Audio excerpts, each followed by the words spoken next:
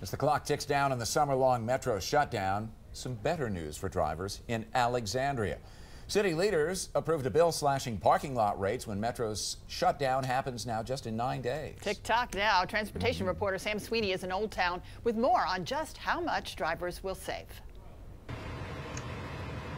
Well, this is an early morning decision. 1:15 this morning, the Alexandria City Council voted to reduce the cost of parking in surface lots and garages owned by this city.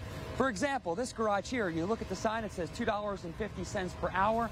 That's going to be slashed to a flat rate of $2 after 5 p.m. on weekdays and on Saturdays and Sundays.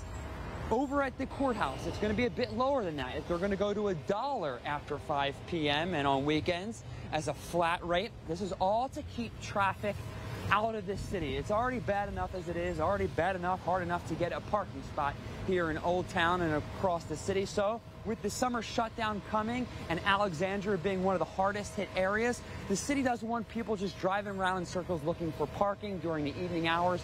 They also don't want to hurt their businesses, so they're using these underutilized parking garages in the evenings to help everybody out. We caught up with some business owners and locals to see what they think. If the business is good, the city will get the tax. As simple as that. I would like to see free parking, and I think that would really encourage people, but reduced parking would certainly be better than the way it is now.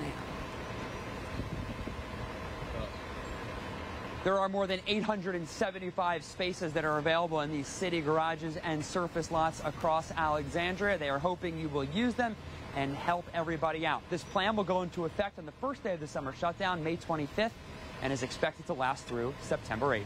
Reporting in Old Town, I'm Sam Sweeney, ABC 7 News.